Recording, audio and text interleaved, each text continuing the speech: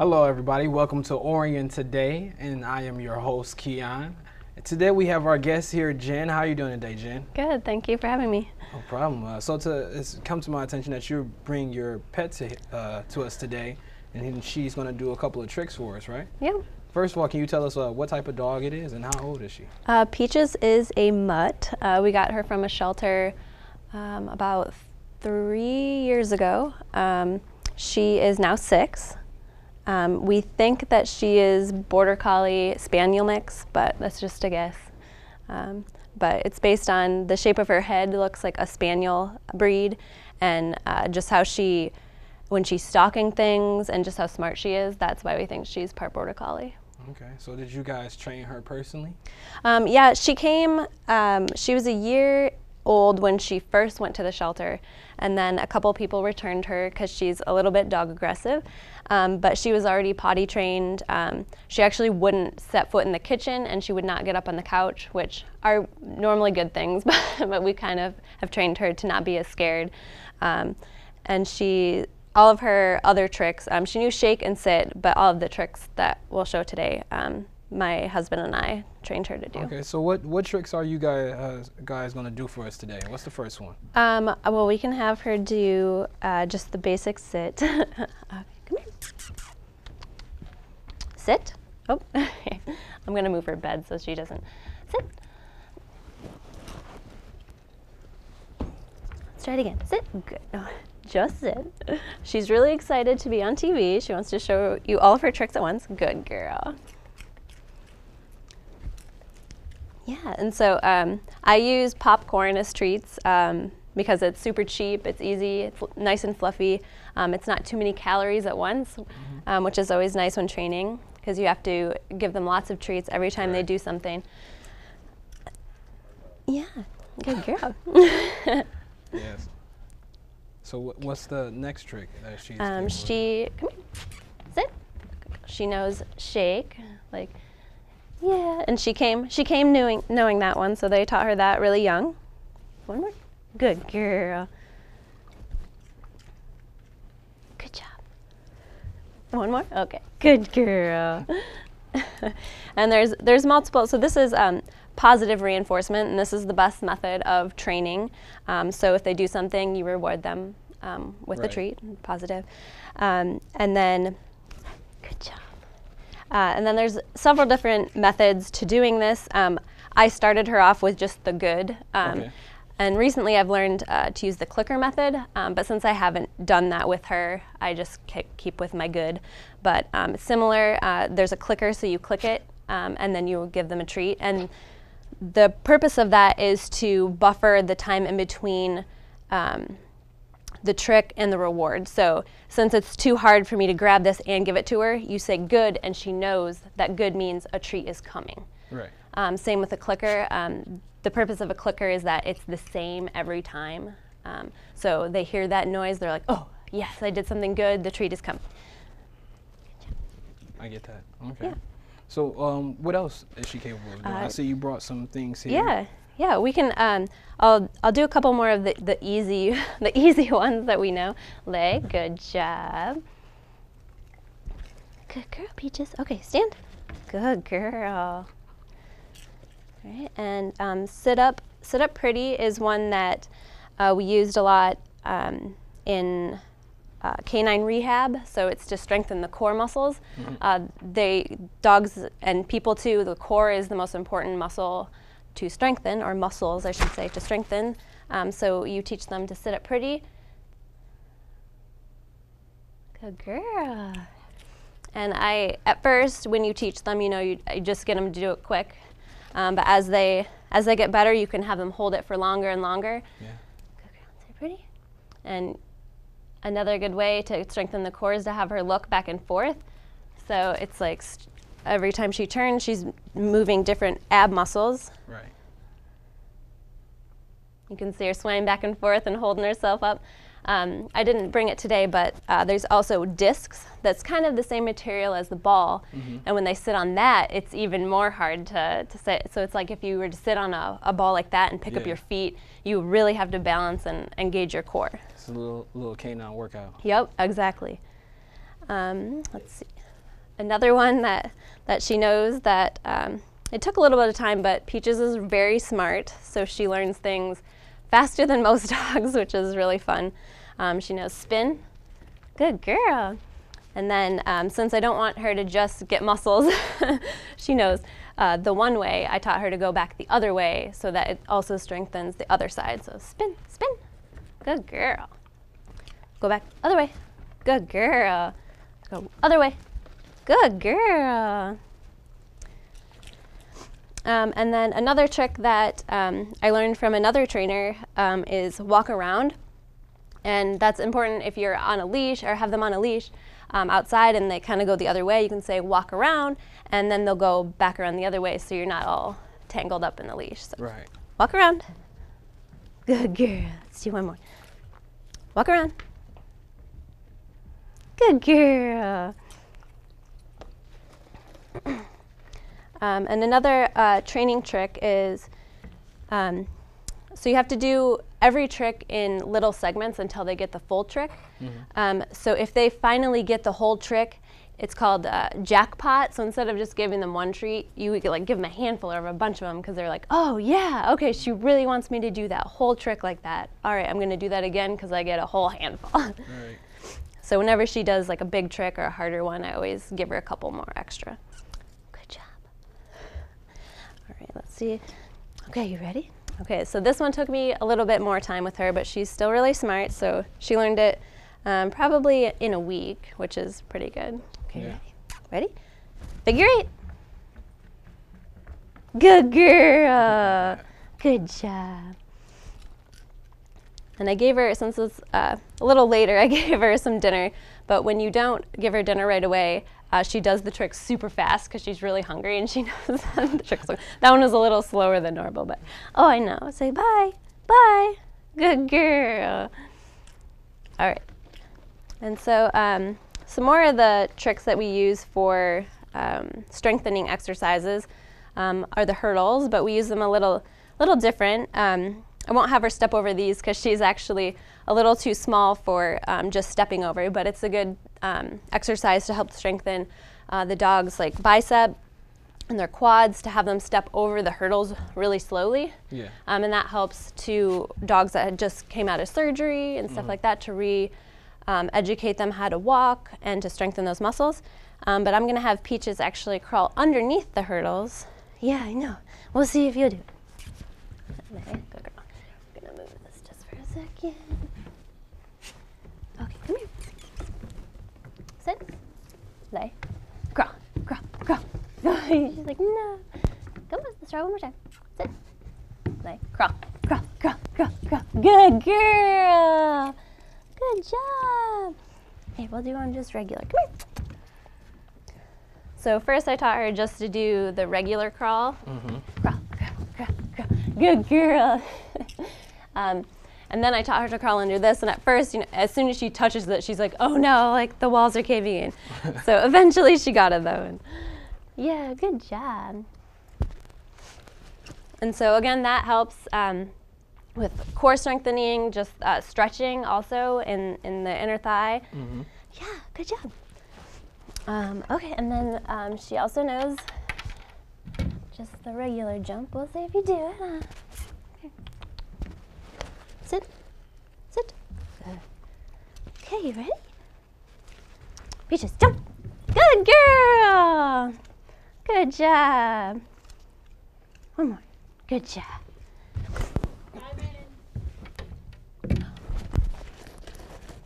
And then one of the more recent ones that we learned is another strengthening exercise. I know. Hang on. She seems to like this one. There you go. We'll start over here. Okay. Peaches. Good girl. Okay, ready? Walk it. Walk it. Come on. Come on. Walk it. The floor is making a different noise than what she's used to. Okay, that's a good girl. Okay, ready? Walk it. Walk it. Walk it. Keep going. Walk it. Walk it. Good girl. Sit. Okay, and then That's one of the more difficult ab exercises, and also lower extremities. But this is also a good exercise. Sit, stand. This really works all the leg muscles. Stand. Good girl. Sit, stand. Good girl. And to make this more difficult, we use the same disc that we'd use for her Sit Up Pretty, but we'd put her back legs on that. Sit, stand, and have her do the same thing. And that really works the leg muscles doing that. Right. Good job. Sit. Sit. One more. Stand. Good job, Peaches. Good girl. Okay. Good job. Okay. So, what other tricks is she capable of doing, or that you notice that she likes the most? Any that have to do with treats. She does know one more, hopefully. We just learned it a couple weeks ago. It's having her walk in between my legs as I walk. Sit. Oh, hang on. Come here. Peaches. Sit. Good girl. Okay, ready? Weave. Weave. Oh, let's start over. Come here. One more. Sit. Good girl. Weave. Weave. Weave. Weave. Good girl. That's really impressive. Good job, Peachy Pie. But our next trick that we'd like to learn is target. And so we have these little blue discs. You can use anything, even like a piece of tape like that on the floor. And you yell target, and then they run to it and touch it. And it's not too hard of a trick to learn. So I'm sure she'll learn it quickly. But that's good if you're on this side of the room and you want them to like run all the way to the other side of the room, you just make sure to put that target over there. Right. It's also good to learn different agility courses. You can just, whatever you want them to go, you make sure to put the disc and they'll go there because they know they get a treat. So really quick, because we don't have too much more time, if you could give any suggestions to individuals who's trying to train their dogs, what would be a vital suggestion you would give to them? Sure. I have three main things. The first one is patience. You need so much patience, just because it takes a while. You know, they don't speak our language necessarily, so just lots of patience. The second one is practice. You definitely need to practice every day, but you want to make sure not to practice too much in one time. Their attention span, just like people, really is not very long. So just like 5-10 minutes a session. And then the third one is treats. You need to make sure to have the right treats. Like I said before, nothing too rich where they're going to get sick if you give them a lot, but it has to be something that they like a lot. A lot of dogs love their food. Some dogs, that's not really great. You need something better. So yeah, those are the three main things that I would focus on. Well, we really appreciate you coming here today and showing us these wonderful tricks. This is a very smart dog, and we wish to have you come again and show us some new unique tricks that she probably learned in the future. Awesome. All right, so again, my name is Keion, and we're going to stay tuned for the next session that we have, and we'll see you in a moment. Prescription drug abuse is a national epidemic. The new in way to obtain drugs is through parents' or grandparents' medicine chests. Removing prescriptions from your cabinet is the best way to keep drugs out of the hands of our young people. We've got to work together to protect our teens, our seniors, and our environment. Clean out your medicine cabinet today. Please participate in Operation Medicine Cabinet and drop off your unwanted or expired prescriptions at one of our law enforcement drop-off sites in Oakland County. We can't ignore this situation anymore. Hi, my name is Demi Williams and I'm cooking with Jessica Lavallis. And today we're going to be cooking chicken. First we're going to start off with the lemon pepper, and we have here Larry seasoning salt.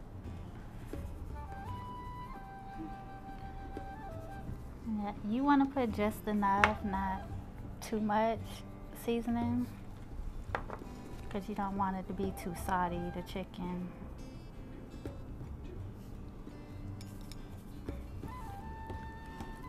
Yep, and you want to also get it on both sides.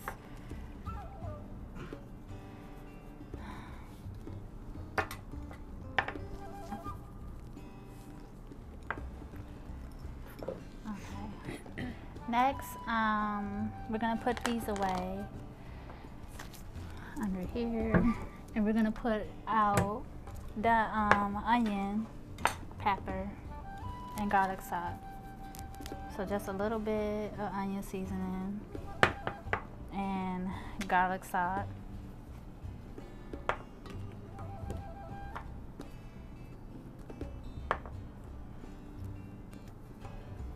Okay, then after you got your chicken seasoning, you want to put it in some flour. I usually put pepper on my flour just so I can get a chicken like more flavor and stuff. And the reason why you want to put flour on the chicken because you don't want to stick to the pan. You know, that would be bad. So you flour the chicken.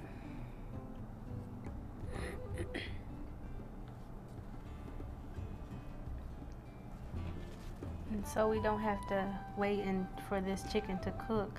You already have some already pre-cooked in the oven that's waiting. Okay. You want to make sure that it's floured like really, really good. Okay. After you have, now I usually marinate my chicken with red hot sauce, Frank's red hot sauce. That's like my secret ingredient. That's what I marinated with, but we don't have none. I'm gonna wash my hands.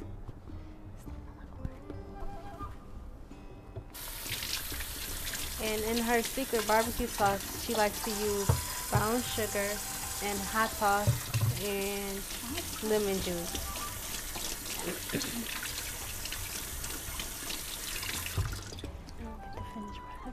So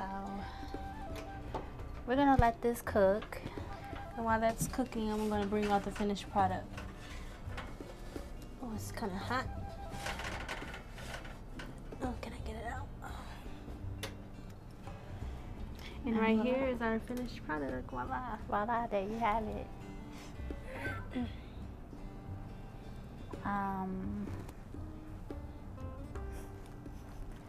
I'm gonna take one of the chickens to try it. Would you like to try a piece of chicken? Yeah. Okay.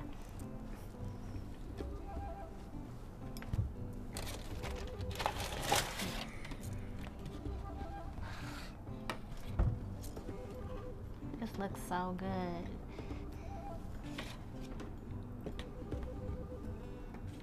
Okay. Another fork.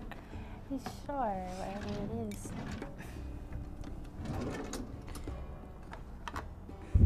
What's down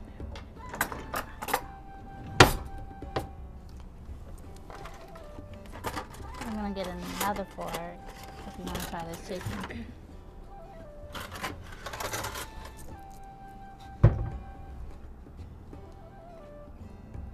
Are you going to try some? Yep. I'm waiting for you to get a piece.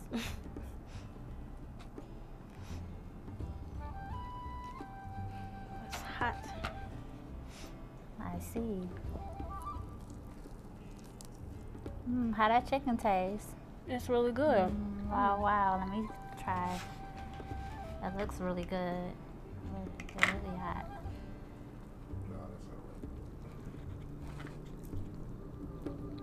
Ooh, burning my hands. It's so good. Yeah.